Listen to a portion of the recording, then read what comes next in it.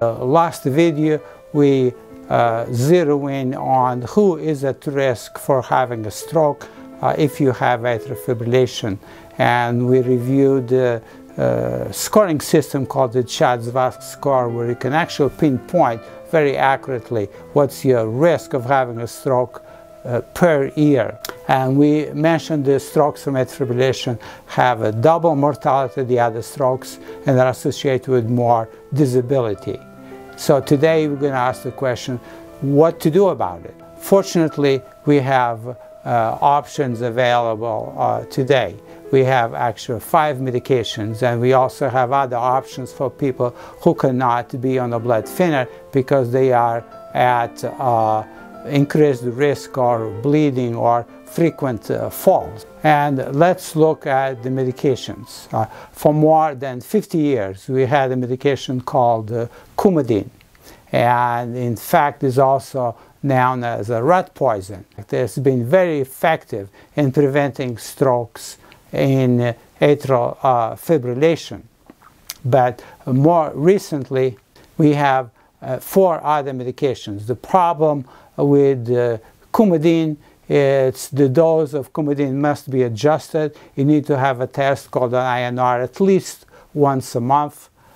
In addition, there are foods, especially the leafy green vegetables that have a lot of vitamin K, could interfere with the dose of Coumadin. And in addition, many drugs would also interfere with Coumadin, making the dosing a little bit more challenging.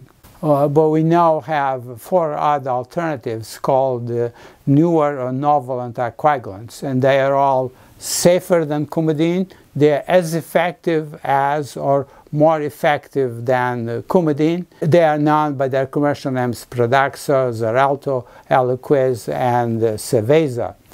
2 of them, in fact, the Pradaxa and the Eliquis, need to be taken twice a day. The other 2 can be taken just once a day.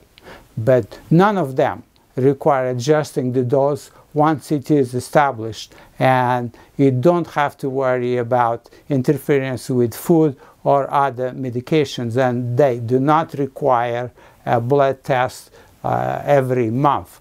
Once you set the dose, you are done. You and your doctor will decide which one is best for you.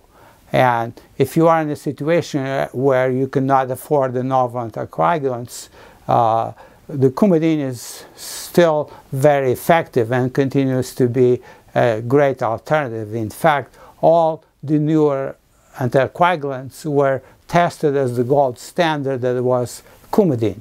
And Coumadin costs really a few pennies a day. But what about patients who cannot tolerate the blood thinner because they are increased the risk of bleeding, or they are already had a bleeding on the stomach or the colon, the GI tract, or they had a bleeding in the eye, potentially causing blindness, or they had a bleeding in the head. So those patients are not candidates for blood thinner. So we also do have alternatives, including left atrial appendage occlusion devices. It's kind of a plug that can go into the left atrial appendage, is deployed like an umbrella, and minimizes the risk of having a stroke. And this device is implanted through a vein in your legs, goes into your heart and then to the left atrium, and does not require opening the chest and does not require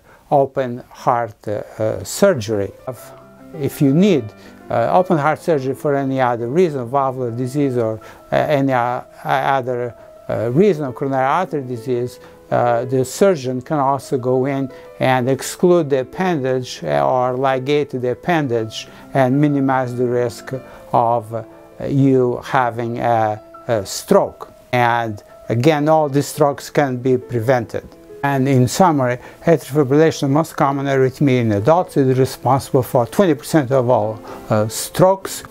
We now have many options, 5 different medications, and non-medication alternatives like the left atrial appendage occlusion device, where we can remarkably decrease your risk of having a stroke. And again, all these strokes can be prevented. And remember, your health is too important to be delegated to others. Let's just take control. If you like this video, subscribe to my channel, write a comment. Publish these videos on the 2nd and 4th Friday of each month. See you next video.